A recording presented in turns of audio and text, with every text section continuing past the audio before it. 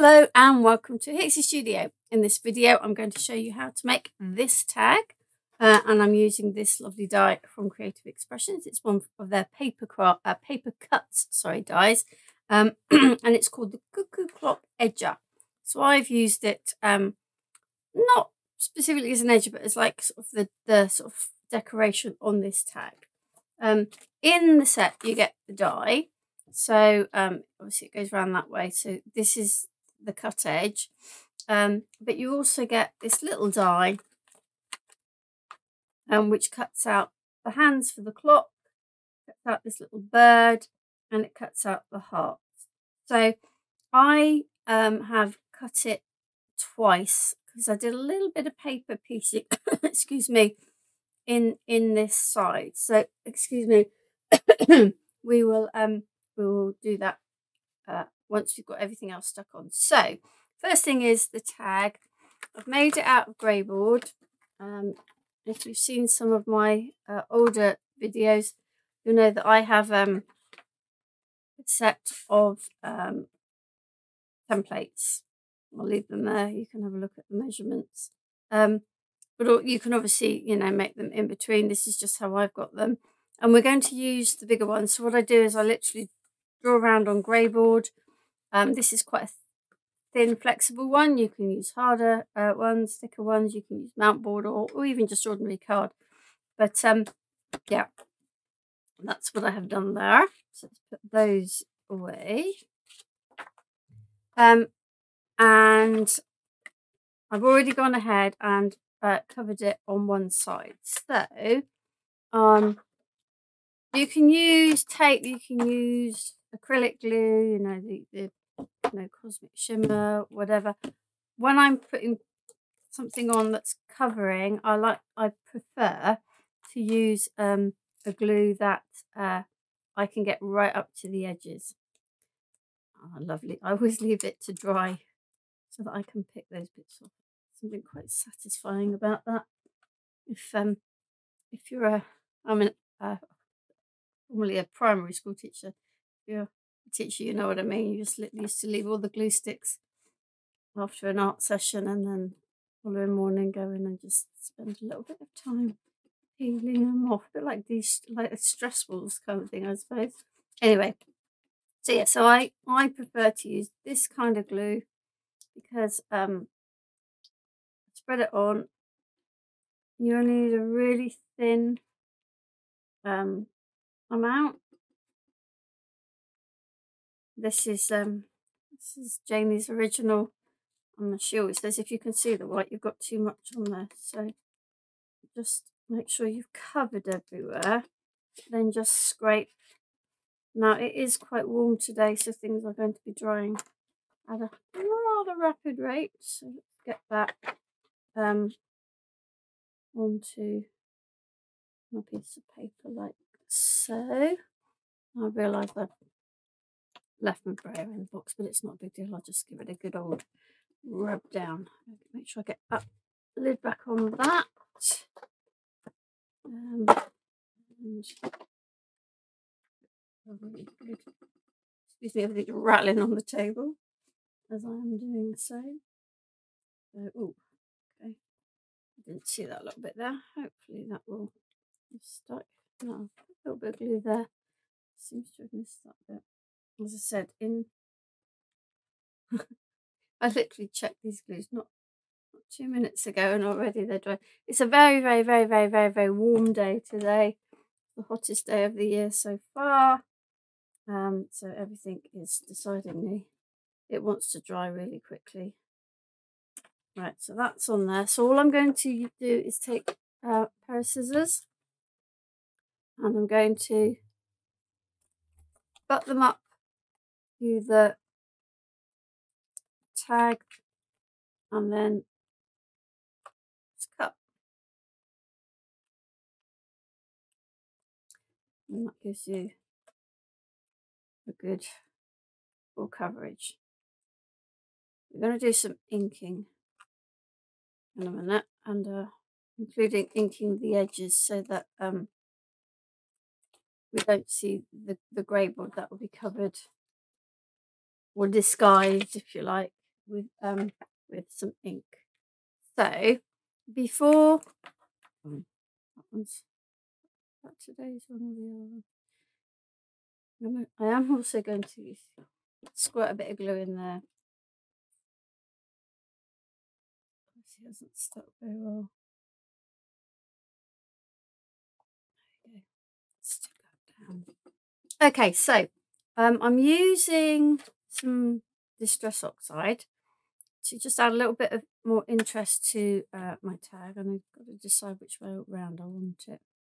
I think we'll go this way and we'll link down here. So I'm using, these are from Elizabeth Craft Designs, their art journal collection, and they are the SO40 pattern stencil pack. And you get quite a few different ones in here. They're really lovely. So if you like, you know, when you go on holiday, or, you know, maybe you've got caravan, camper van, and you want something little, these are a really lovely little set of stencils. It's a beautiful mandala there, basket, and another sort of mandala cornery type. Yes, this is a lovely little pack of stencils, and I've used 3 of them. I've used the dots, I've used the sort of abstract roses, and I've used the little sort of diamond bit off of this one. I think that's supposed to be like a deer, maybe some sort of Scandi deer. Yeah. Okay, so I am using tattered rose and saltwater taffy with the stencils, and then I'm using aged mahogany to go around the edges. I'm not actually using that one for stenciling, it's a bit too dark. So we'll start with the saltwater taffy, and I'm going to use that with this one. This is kind of like all background. I can see I've got a bit of mess on there before I even start. Okie dokie, right. I don't need to worry too much over here. I will get a little bit on there, but most of that is going to be covered up with the die cut, and I am literally just going to stencil through. I'm not bothering about putting stencils down. You can see there I slipped, but it's not going to really matter. Quite honestly, it won't. Just kind of goes into the background. I am going to do a little bit here because that does get this bit here comes out. So that's kind of where I'm going with it. And then so that's with the tattered rose, and then I'm going to use saltwater taffy with this little rose one. We're going to do some up the top here, and then some down the bottom here. I have to say I didn't get the saltwater taffy ink when it first came out. I kind of waited, but it's such a lovely colour. Such a lovely colour. Right, and then I'm going to use this one down through this little bit here. Just down through there. Again with the saltwater taffy. There we go. So that just adds some more interest to this side of the tag. And then I'm going to get my aged mahogany,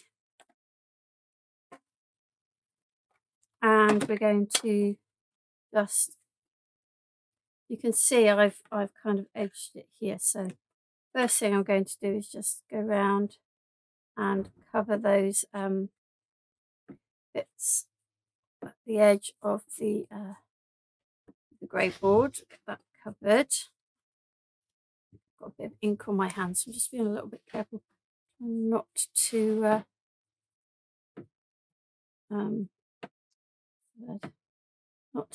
get my messy fingers basically everywhere. It's probably a futile attempt, but you know, I'm trying. Okay, so I've got the edge of the grey board done. I'm gonna grab my my inking mat here. we should have had earlier. I'm just going to very gently bring that aged mahogany in.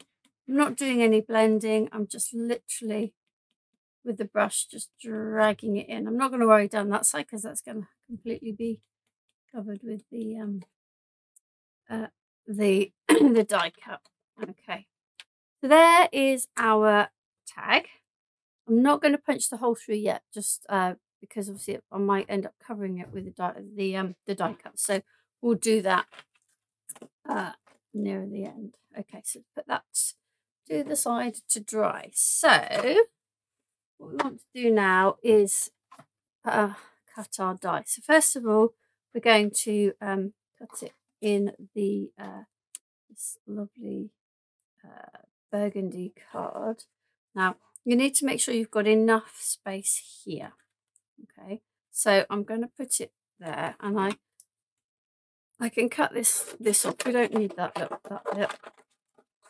but you need to make sure you've got enough on this side for you to play with in terms of placing your die cut. Also at top and bottom, make sure you've got a little bit of wiggle room to place it. Let's grab our tape. Ooh. Actually got my apron on for once today. Right. Okay, so let's see. I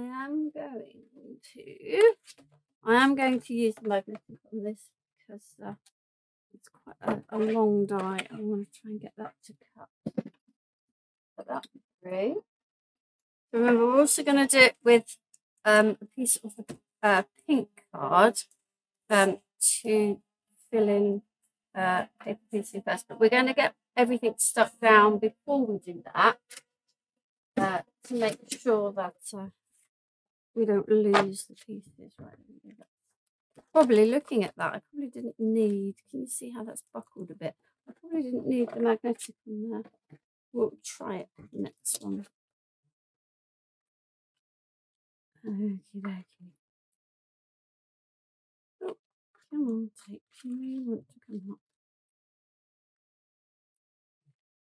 One more bit. Okie dokie.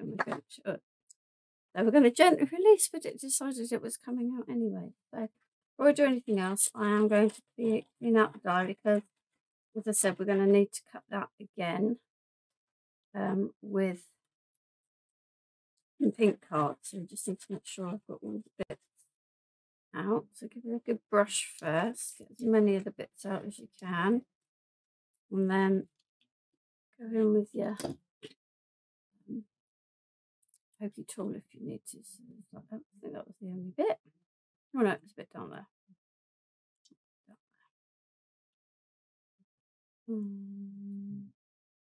Okay, so that's all of that cut for the moment. We don't need those. So what I'm going to do is just with my scissors, I'm just going to cut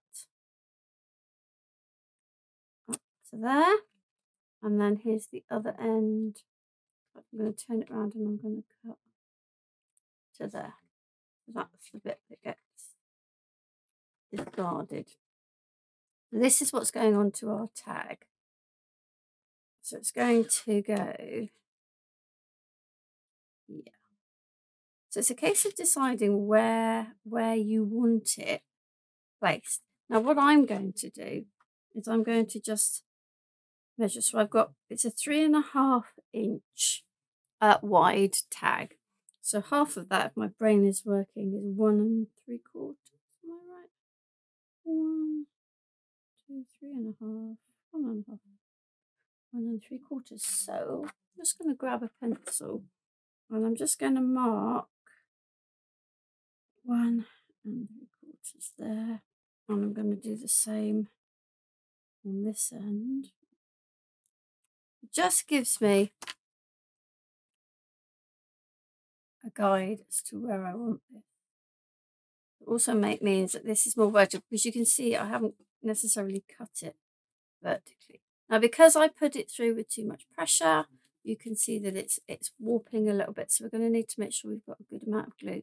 Now, before we do that, I just want to open the things. If you want, you could put a cuckoo here. The other thing I was thinking when I was doing this, you could make this for an age. So, and tie that in with the time that you put on the clock. So I put 4 o'clock, so it could be for a 40th. So you could have quite a nice play with that. So right, so we're going to need to put a reasonable amount of glue on this because I've managed to buckle the card. But it's not the end of the world, she says, hoping that the glue isn't going to dry too quickly today. So I am not using my foam one because if I use my foam one, that definitely, I say definitely, most likely to dry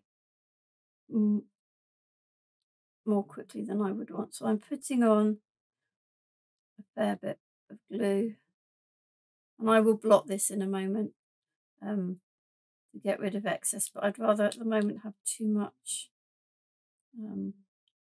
because, like I say, it's extremely warm today, and it does mean that things are going to dry out very, very quickly. Okay, now oh, here you go. See, this one's already decided. Okay, now it's had enough. Is it going to come out? What are you used to getting that? There we go. Chances are with this one, I've had this before with this little bottle, there's a bit somewhere in there that's thickened up and then doesn't want to come on out. So, right, so I'm going to abandon that one for the moment.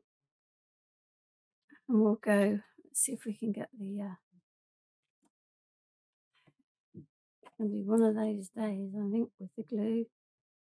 Just constantly keeping the bottles unblocked. Let's go with that. Yeah, right, okay, good. Okay, so I'm getting plenty of glue on this. Like I said, so that I've got enough squidge room, if you like, to try and counteract the sort of warping from too much pressure. We'll see how we go.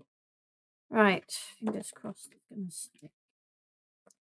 Okay, so again, I'm looking for those 2 little marks I made, one there and one there, and I'm also deciding how high up I want the. I'm going to bring it down a little bit. Maybe a bit more. Oh, I think it's drying like. Let's go to about there. Right, so now we need to give this all a really good press down. Okay, you can see now that fortunately I've got glue on my fingers and I've managed to get glue onto the die cut. So just be a little bit careful because even though I said I was going to blot it, I forgot, didn't I? So yeah, too much glue.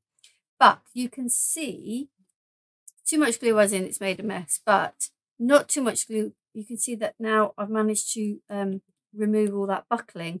The grey board is heavy enough to be able to deal with it. If you put that onto something else lightweight, it's likely to buckle that too. But this, because it's grey board, it's fine.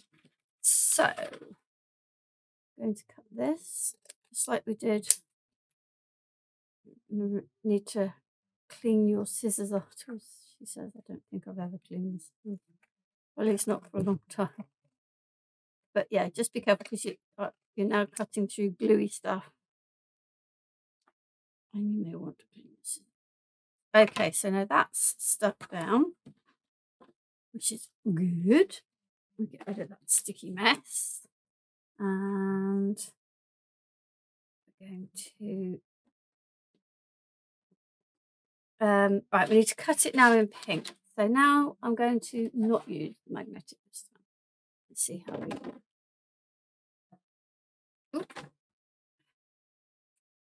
lovely banana shaped plate at the moment, so we'll see how we get on. And you can see it's up there, down there, but it's still usable and workable rather than replace unnecessarily. I will keep going. So I am going to use one piece of card to give it a little bit of that, and then through. Now what I need now is to maybe threw a pin away. I don't want all the bits to fall out of this because we want to paper piece. So I'm turning it over. Excellent. So that's cut fine, and I'm going to be very, very careful with it. So what we're going to do is I'm going to use my fine tip applicator. This is tacky glue. In theory, even though it starts to dry out, it should stay tacky. So I'm going to look on here and see where I did. So I did this bit, and we did this little bit here, and then I didn't do the dots. You can do the dots if you want, but I kind of felt a little, well, it would take a long time, but also really, really fiddly. So I'm just kind of looking at where bits I did last time. Sort of fingers crossed that this glue is going to stay tacky and not dry out completely. Okay.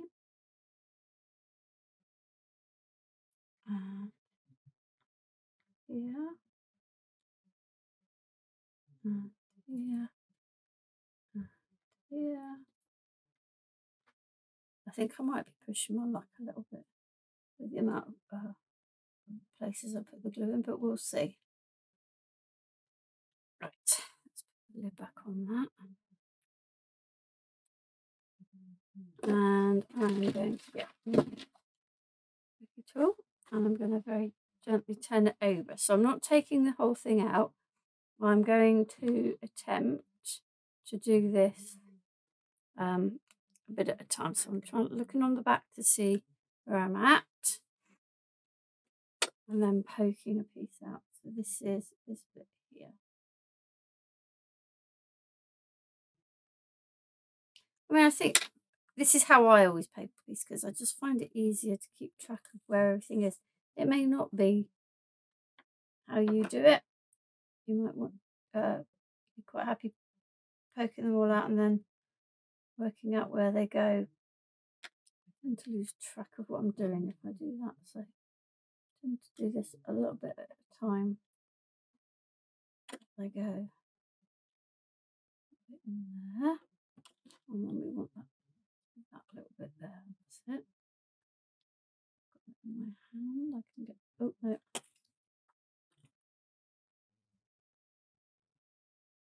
That. Oh, is that going to stick? Oh, already gone non-tacky, quite possibly. Okay. It's been tacky. Right, so this is that big swirl. Goes in here. And then the star to the side of it. There. Like so. And then we've got the 4-bit one. You can see even these little bits of fiddly, and this is why I didn't make the choice not to do the little dots as well. That I know is tender. There. And a bit at the bottom. Like so.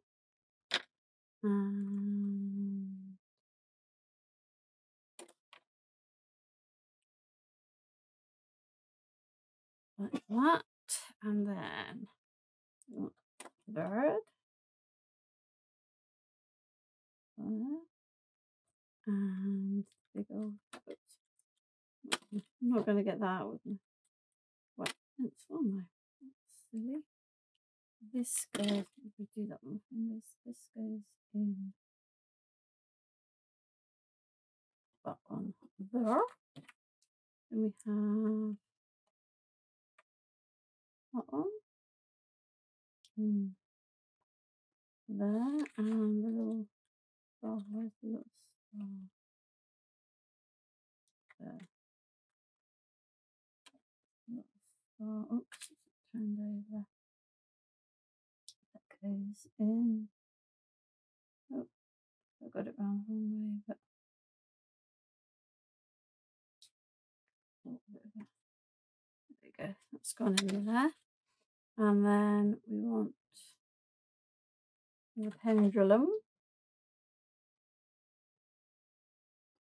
That, and what I'm looking for. I'm just going to lift that off now and hope I can see the bits I'm looking for. That's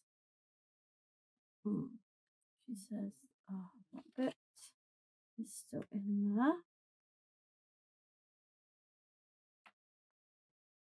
and that bit goes in. Come on, in there, and I'm hoping that bit, yes, is still in the die. There.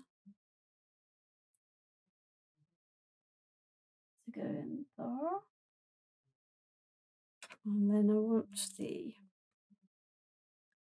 little heart shaped on the top of the clock, and then the roof. There it is.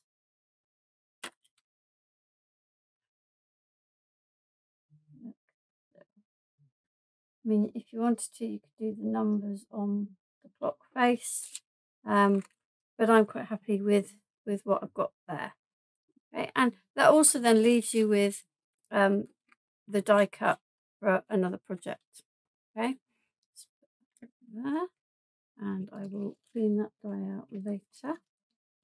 And one way that you can make sure that the bits stay in, if you're paper piecing, is putting tape over the back of that part of the die, because then that bit of even if it's just a little bit, will stick to the bit of tape and will not sort of automatically pop out. So yeah, but there are little sort of tricks that you can do. As me saying, I'm not going to clean this die and then blithely going ahead and trying to clean the die. Little dotty bits left in. It's hard to see. There's one in the middle there. And there's two. Are they? Oh, top there. Yeah. Right, okay. I have cleaned the die. Right, so all that really remains now. Oh no. I have already gone ahead and cut, I'm hoping, all the bits using this little die here. So I've got, you can see I've cut this multiple times. I've got the hands, one large, one small, got a little bird, and I've got the hearts. So I don't need to show you those. I'm going to put those back in there. And then, so we can basically make the clock say whatever time we want. But I'm going to go with the 4 o'clock that I did last time, remembering that the long hand points to the minutes and the short hand points to, I've got way too much glue on there. The minute hand points. Sorry, the small hand points to the hour. So that's the teacher in me. I've made a right mucky mess of some of this today with this glue.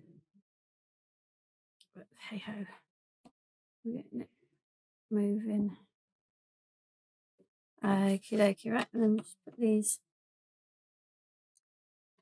I mean, you could always put the little bird, the little cuckoo, up by the open doors of the clock if you so desire. And then I have my my crocodile to make my hole. So kind of know where the middle up there is, and I'm going to come down in line with there. You can see, you know, if I had done that before, then I would have just slightly covered up that hole, which isn't the end of the world, but it's just easier this way. And then I've got a little bit of ribbon. Push it through from the front to the back, and then you get that loop past both ends through the loop, and then pull. You can always put a reinforcer there. There's some great ones in Elizabeth Craft's Art Journal collection of dies. Literally just sets of reinforced sort of dies to cut. So if you want to reinforce a little bit, you can. And then cut the rainbow. Cut the rainbow. I think I'm living on one at the moment. Cut the ribbon to whatever length you want. But when you cut it, you fold it in half and then cut from the end towards the centre that way. And you get a nice little V. It also helps stop your ribbon from fraying. Oh, didn't quite go into the middle there. Bear with me. Let's get the scissors back. There we go. Okay, so there we have our tag. We've used the I really wanted to bring in the this lovely Cuckoo cloth edger from Creative Expressions. This one's a little bit gluey. I do apologise for that. But you get the idea. It would bake. You could do this on a card as well. You know, covering half the card. Doesn't just need to be on the very edge. So you be creative with your edger dies. Have a look on the website. There's lots of other sort of paper cut type ones and edges. Give you a little bit more inspiration. But thank you for joining me.